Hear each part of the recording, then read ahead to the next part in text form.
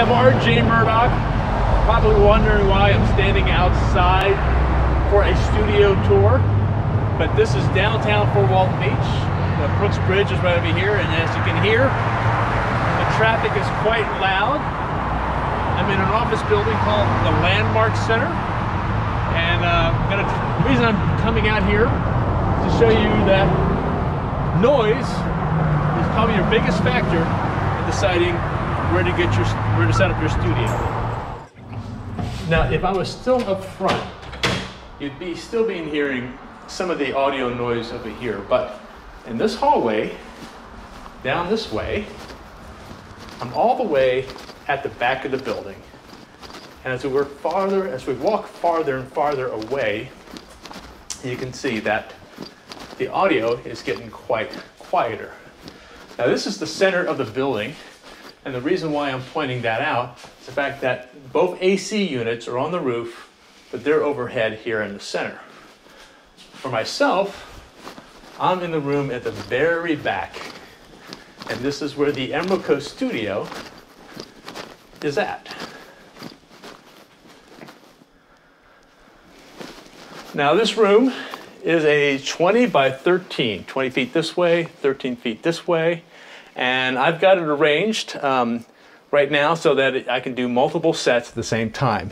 Now originally, I created the video wall. This made doing talk shows when I first got started with this 3 years ago much easier to work with than a green screen. And it also allowed the host and the guest to kind of feel immersed with the way these TV panels are set up. They kind of give you the feeling that you are, looking out the window, overview of the Destin Harbor over here. And what I've also set up is that I can set up a timer over here so they can actually see how much time they have left. But also I can put up any video that they happen to be wanting a reference, as well as what I always do before I start an interview with a guest is put up the lower thirds right over here and make sure that that works out fine for them. Now, it's a 3-camera shoot. I recently had, within the last year plus, had picked up the PTZs. I do have 3 of them. I've only got 2 set up for the 2 side angles. And then I've got my Sony X70, XW X70 right here. It's a 4K camera, and it's on a teleprompter. Even though we don't use the teleprompter often for guest interviews, we do use it for individual spots or for openings or sometimes for a Zoom guest. So what I also want to show you before I show you the rest of the studio is that what's nice about this is that I can have multiple guests come in.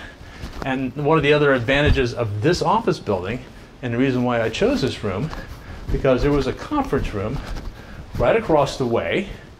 And this allows my guests that are not on right now to be able to come on, have a seat, relax, partake in a snack or a coffee, but at the same time be able to go ahead and watch the guests who happen to be on at the moment while they're waiting for their turn. And so they get the chance to listen to the audio. I'm just doing a wireless video with a transmitter over here to the TV set. And this is really advantageous. Now, that video wall was something I kind of came up with back in 2017, I think is when I first started this, about 3 years ago, because I was taking over for the local cable company, for doing cable shows, but they were no longer producing shows, but they were allowing the local chambers and the cities to be able to provide shows, and I got asked if I could do that. So the video wall was a concept I came up with because I did not have the space to be able to have all the multiple sets they had for each of the different cable shows. And believe it or not, this little server closet is about 10 by 11 is where it all started, where I had the video wall against here, slightly angled on the sides, and I literally had my main camera here, my VMix machine here, and I would be sitting over here going, and action in 3, 2, 1. And believe it or not, that's how that all started. But let's go back to the studio, because I did the video wall for several years, and then COVID hit. And that wall was actually against this right over here. So when COVID hit, I was asked by the chamber if I could do some virtual Zoom chamber breakfasts. So that gave me an opportunity to pull out a panoramic green screen that I had. So what I ended up doing was setting it up in front of my desk over here, and then the the chamber president was in front of the green screen, and we used the video wall as a Zoom monitor. So we had about several pages, about 49 thumbnails at a time, up on there, and he can actually talk, and we could bring up individual people from the audience who were watching, which was kind of cool. But the problem with that was the fact that the green screen was right in front of where I was at, so I could not see what was going on. And when I had guests who wanted to come back and do a regular talk show, they couldn't do it. So during the COVID downtime, I decided to rearrange the studio and came up with this 360-degree studio concept. So you've seen the video wall as it is, and then what I ended up doing was moving it to this wall over here. There's about 1.5 feet on the other side of these curtains over here, and I'll use that for storage. The curtains were actually a really great thing to be able to use to not only just kind of hide some stuff, but I can actually put stuff behind it. So behind, let's say, my production system over here, there's about 1.5 feet, and this is where I keep my folded director's chairs back there out of sight. So I've actually created some storage space to work with. The other thing I came up with was a little podcast station over here. So you could see as I'm sitting over here, we can basically just do a single camera. I would move this camera as my main to the center, and you'll see that I've got all the power, the SDI cable, a Cat 5 I believe, and then I've got it on a very long cable, but it's all under a wrap so that I can go ahead and move it around. So now this would go in front of the podcast station, and I would be working that. So I would probably, usually I would guess I would be the host, I would be over here. I would also move these two cameras. I would put one on my guest, the other one from over there I would place right here. The director's chairs would go out of the way. And by sitting over here, I not only have control over my my audio, which all of it's being run through a Behringer RX18 right here. And I'm doing that over the Cat 5. And I bring in the audio from anywhere in the studio into this thing, and I can control that from either here or from over there. So I would have the main camera and my two PTZs over here. But the other thing I could do as well is I have a network cable enabled 360-degree camera here. So I have an opportunity to go ahead and provide a 360 podcast. And I would use the monitor over on this side as a confidence monitor. I could put my notes over there, and I could just see how things are going. And it becomes kind of a video podcast station, but we're going to be producing it as if it was for audio only.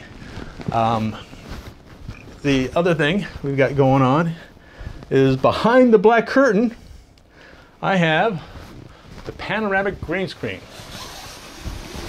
And this is what I do for my virtual desk for my What's Up Emerald Coast. I would put the PTZs facing towards it.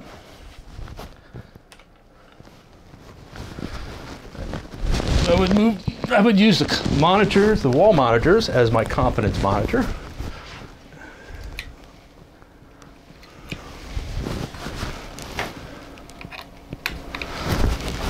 And this would end up being over in the center over here. I would move some of this, all the table that's out here, and these chairs would be out of the way. And then I've got my PTZs that I'd be moving over here. And then the last thing I would do would be to open this up. Normally I would move this out of the way. I do have this on wheels, so I can move it out of the way. It was kind of lucked out on finding that. And this is actually based on a Elastitic panoramic screen that's available on B&H. So it gives you about almost 7 feet high, roughly 13 feet wide, panoramic, so that you could shoot at angles, and in that way you still got your virtual set on either side. And then I also designed one of my production tables. This thing is actually on wheels. This is actually my news desk, and I would end up rolling that into place over here, grabbing my 2 chairs, putting them back over there, and now I have my virtual news desk. And I've put this out here because I wanted to show you, you know, I'm a location sound guy, so I'll do location sound, and sometimes they want additional listening devices. So I actually have an assistant listening device, and we'll use that when we're doing Zoom calls or listening to media, so that we don't muddy up our audio. So we have the virtual set here. We have the podcast set over there. We do have the video wall set. And then by turning this monitor or this camera around and the teleprompter, I could do myself a single camera setup with my table. And I'm going to move my table back.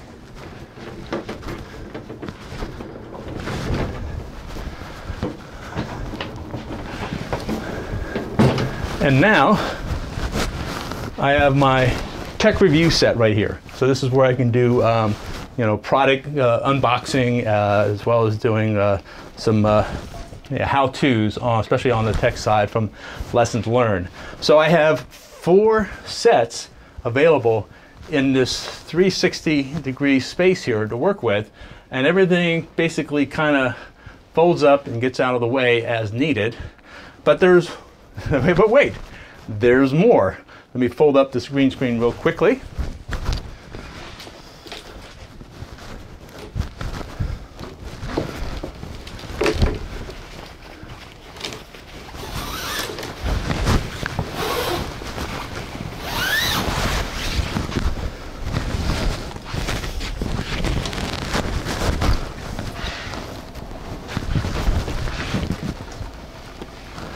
So there's one more set that kind of can work out of this. The chairs disappear over here. I will take this table, which by the way is adjustable. I did pick this up in particular because sometimes I would put lower chairs. And I'll bring this down. And then what I have is a glass top.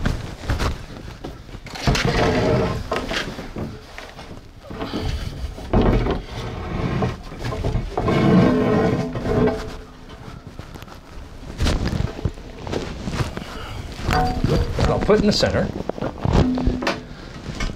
maybe a little bit lower than need be at the moment, but you kind of get the idea. And then I would bring my chairs around it, and then I would put my 360 camera in the center, and what I have now is a 360-degree round table podcast capability. So there's 5 different set capabilities here.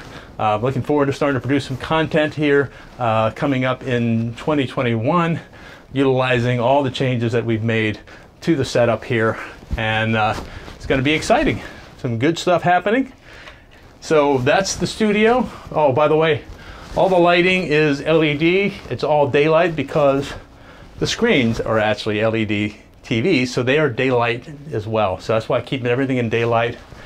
The monitor over here can swivel around depending on whether I need to use it over here with this, or whether I'm just using it over here. And I've got a little DJ light bar here to be able to turn off all the lighting as needed. And of course, Stream Deck and such as well. So that's the studio tour.